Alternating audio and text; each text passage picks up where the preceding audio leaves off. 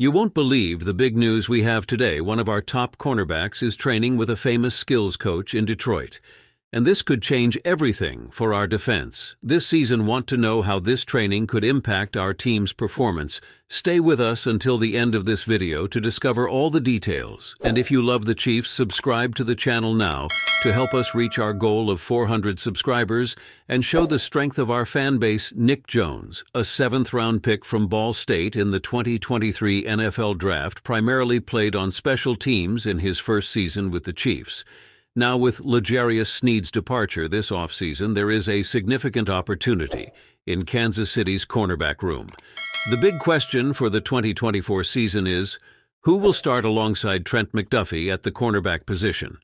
This question will be answered during the Chiefs training camp in July, and throughout the preseason, Jones is one of several players fighting not just for a spot on the 53-man roster, but for a start role in Kansas City. He will be competing with players like third-year cornerback Nazeeh Johnson and rookie Kamal Hadden for an opportunity. Recently, Steve Spagnuolo mentioned Jones as a potential candidate to play slot cornerback in 2024. Shamari Connor has been in there right now. Nick Jones has been in there, said Spags. We have some young guys working in there. Trent McDuffie can always certainly slide back in. We haven't put Justin Reed in there, but I'm not so sure if we got in a pinch in an emergency that we couldn't do that. But it's good to have versatile guys regardless of the position Jones ends up in. It's clear that he is taking the opportunity to compete seriously.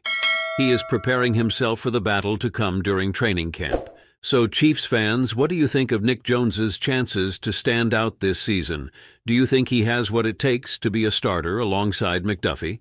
Leave your opinions in the comments. Did you like the news? Then share this video on your social media. Leave a comment below and subscribe to the channel to not miss any updates on the Chiefs and the NFL. Let's show the strength of our fan base and cheer our team to the top.